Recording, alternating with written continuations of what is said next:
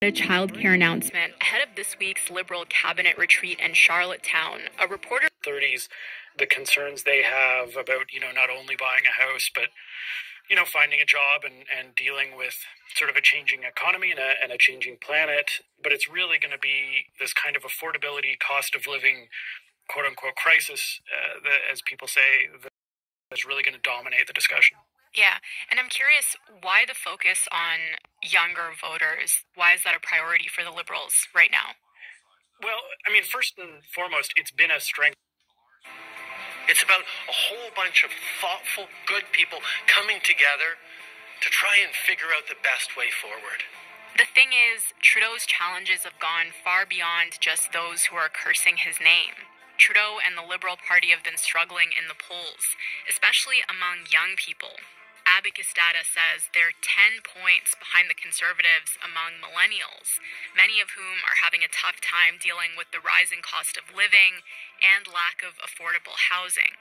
And I need someone to tell me the pros and cons of living in America, because at this point, Canada just ain't it. I'm working like 3 jobs right now, and I have been grinding it out, and I'm not even really saving that. I'm not saving anything, really. I can't stay here, but I can't move anywhere else, because anywhere else I move to, the landlords are just going to charge me like $2,500 a month in rent. So with the Liberal cabinet gathered this week, today I'm talking again with CBC senior writer Aaron Wary about how they're refocusing amid sinking poll numbers and how they can convince voters that they're the right government to help struggling Canadians.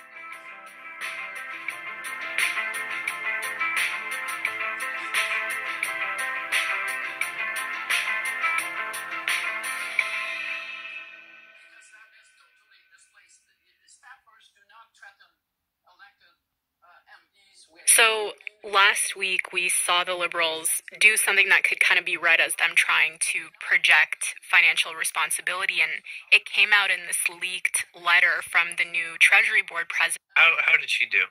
I thought Annamie Paul actually did quite well. She was very authentic. She managed to connect a lot of what she said to her personal life, which means that not only was she able to kind of advance Green Party policy and her vision, she was able at the same time to find herself, to talk about her parents, to talk about her grandparents, right? Talk about her lived and family experience. I thought that was a very clever strategy. And I thought generally she did a good job in the debate, answered the questions, and was able to convey to Canadians not just her values, but who she was as an individual. I noticed that. She did tie a lot of her points to personal anecdotes about family members, just to show Canadians who she was. How did she do?